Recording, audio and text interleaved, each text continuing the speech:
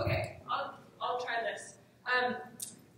Thanks a lot, David and Lacey, for organizing this great symposium. I'm really glad that we get to now think about how this applies to bigger scale patterns in diversity. And I have 2 points of preface before I begin my talk.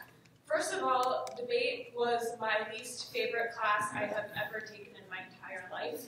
So my goal here is not to have traumatic flashbacks to high school as I'm participating in this symposium. Second, I have never used an explicit species delimitation method or model in any of my work. And so for those of you who would like to take the rest of my talk with a grain of salt, you are welcome to do so.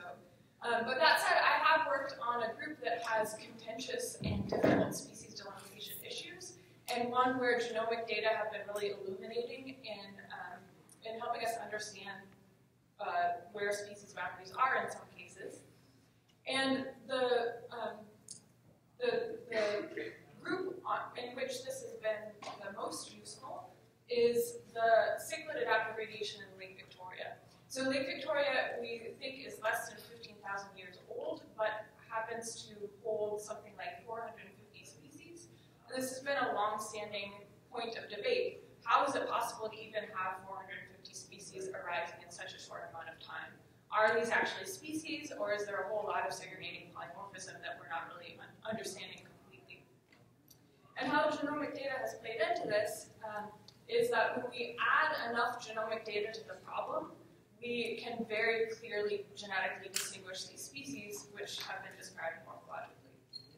And as you've probably heard me talk about, because I've been talking about this result for the past 5 years at evolution meetings, when we add enough genomic data, we get strongly supported reciprocally monophyletic groups for these Macroevolutionary island cichlids in Lake Victoria. And so we've interpreted this as clear evidence for the genetic reality of these species. But really, really crucial to this interpretation is the fact that we have sampled all of these individuals directly in sympatry. So there's no opportunity for geographic variation within a species to be impacting our interpretation of species boundaries in this situation. And by direct sympatry, I mean that if you stand on the shore of Macroevolutionary Island here in Lake Victoria, you jump into the water, you would be able to collect all of these species within a few tens of square kilometers. So you sampled all of these species from the same nets in exactly the same place. And what more recent work has shown is that when we add geography into the mix, these problems become much more challenging. So this is work that we published in Molecular Ecology this year. The lead author is Joanna Meyer. And this is a very, very small piece of this paper, but one thing that she did was she sampled this one species from this Macroevolutionary Island data set at 3 additional islands in the Mwanza Gulf in southern Lake Victoria to look at how geography plays into this question. And if we look at FST between Punamilia punamelia, the blue species, and its sister species, Punamilia naere, the red species, this is the genetic divergence between those 2 species in sympatry. But if we look at pairwise genetic divergence between Punamilia at these different islands, what we see is that we have higher levels of population divergence between conspecifics and allopatry than we have between heterospecifics and sympatry. So those Punamilia populations separated by 40 kilometers have higher FST than Punamilia and its sister species in sympatry. So this isn't a weird, wacky result, just Lake Victoria cichlids are weird. If we go to a completely different lake in Africa, completely different set of endemic species. This is old work that I did as part of my PhD. This is a species that has very strong spatial genetic structure. It's called Petrochromis kazumbe. And if we look at that species, population separated by 60 kilometers of coastline, and then we compare the divergence between those allopatric populations of the same species separated by 60 kilometers to pairwise FST divergence between Petrochromis kazumbe and its sister taxon in sympatry, we see, again, roughly equivalent levels between conspecifics in allopatry compared to heterospecifics in sympatry. And so this suggests that either there's frequently geographically local speciation events with respect to the range size of these species, or that there's frequently gene flow between closely related taxa and sympatry. But regardless, the point is that if you take genetic divergence alone as a metric for species differences, in these systems you will get very, very confused about where species boundaries are. And I think this speaks really nicely to the point that Lacey, in this paper that came out this year, makes, and which I think is the impetus for this symposium, that if we apply species delimitation models to spatially structured data, we'll readily confound geographic structure with species boundaries. And this is really problematic, particularly in cases like the cichlids, where there's very, very strong spatial genetic structure. And I think this cartoon sums up this point really well.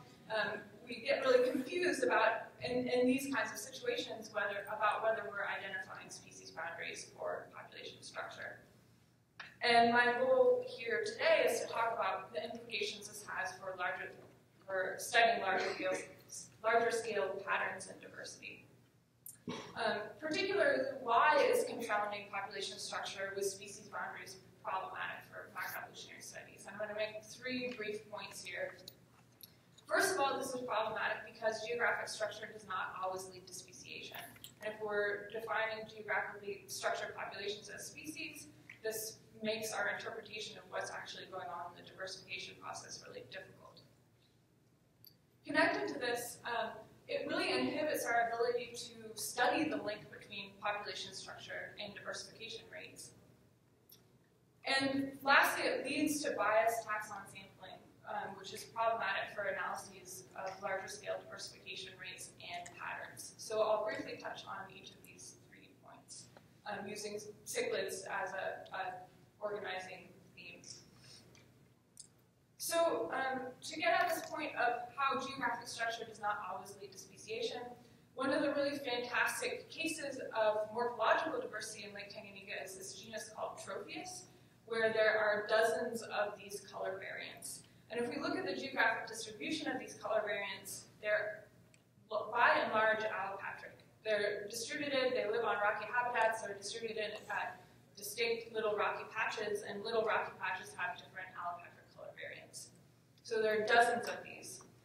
But there are low levels of sympatric diversity in this genus. In most of the lake, you find 2 of these types together.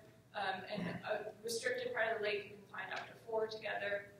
But what this suggests is that although this genus seems to have no trouble forming geographic variants, there's a fundamental disconnect between the origins of these geographic variants and the buildup of diversity in sympatry in this genus. Otherwise, we would see communities with dozens of Tropheus variants in sympatry. And so this speaks to the point that speciation begins with population differentiation, but it also involves the origin of barriers to gene flow, so these things don't completely intermix when they come into secondary contact. And it also involves the persistence of species through time, which may relate to whether or not they have barriers to gene flow, may also relate to things like ecological coexistence and sympatry. And so any of these can be rate-limiting steps in diversification, not just population differentiation. And so assuming that populations are species is fundamentally problematic if we want to understand actual processes of diversification and how diversity builds through time. So related to this, we get really confused about this issue if we're defining populations as species, if we're seeking to study the link between population structure and diversification rates. And I would argue that the understanding of this link between population structure and diversification rates is a fundamental connection between micro and macroevolution that needs a lot of additional study. This is not something that we understand well. So on one hand, we could hypothesize that strong population geographic structure facilitates diversification, that really it is this population differentiation is what is limiting in the diversification process. And so more opportunities for that will lead to increased diversification rates. But we could also argue just the opposite, that strong population geographic structure limits diversification, that low effective population sizes lead to high levels of local extinction, low efficacy of selection, and decreased speciation rates. And Mike Harvey and co-authors have recently published a paper in PNAS that is in agreement with the first of these hypotheses. They find a positive association between population genetic differentiation and speciation rates in birds. But there are other studies, so this is a paper on orchids, that find no such pattern. And in this paper, they quote, levels of neutral genetic variation within species do not affect higher clade diversification in any way. And so this is a really open question that needs additional study. And so again, I'd argue that this connection between population genetic structure and clade diversification is a key link between micro and macroevolution that we don't understand very well.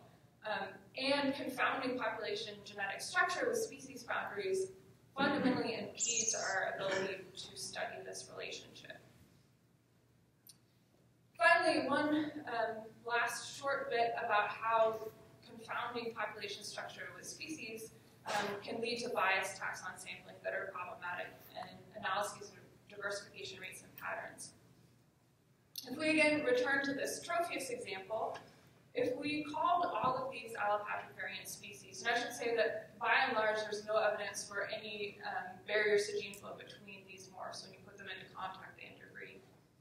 But if we did call all of these allopathic variant species, you would find a spurious relationship between the geographic range size of this genus and species richness of the genus. And that's fundamentally problematic if we're interested in understanding patterns of species richness. So for example, we've done work looking at how species richness relates to lake area. Range sizes of these lake adaptive radiations are fundamentally restricted by the size of these lakes. And so if we were including this counts of species that were linked to limited by range size, then this would be a highly circular exercise. And so for that reason, in doing all of this work, we've been very careful to use species richness estimates that do not include purely allopathic variants, because otherwise we're confounding, we have an inability to compare data across lakes of different sizes. And for those of you who have at some point in your career tried to read cichlid papers and you've been really confused about how many species are in different places because different papers about the same place list highly different numbers of species, don't worry. It wasn't because anything that you did, it's because people use highly different estimates of species richness, and this is fundamentally about whether they count or don't count allopathic variants. So this is a plot of Lake Malawi species richness with and without allopathic variants, and what you can see is you can nearly double the number of species in the lake by counting allopathic variants. So what do we need to do? First of all, I think we need to think really carefully about spatial analysis of population genomic data, because we have a tremendous amount of power, but with that power allows us ample opportunity to do way too much splitting. I think we need to think really carefully about what are the controls on species persistence, and there have been some recent really nice papers making this point in various contexts, but I think this is a neglected subject in speciation research in general. And finally, I think that we need to think more clearly about links between population genetic structure and diversification rates, and what evidence we have for these links, and in what taxa we have evidence for these links, and what taxa we don't.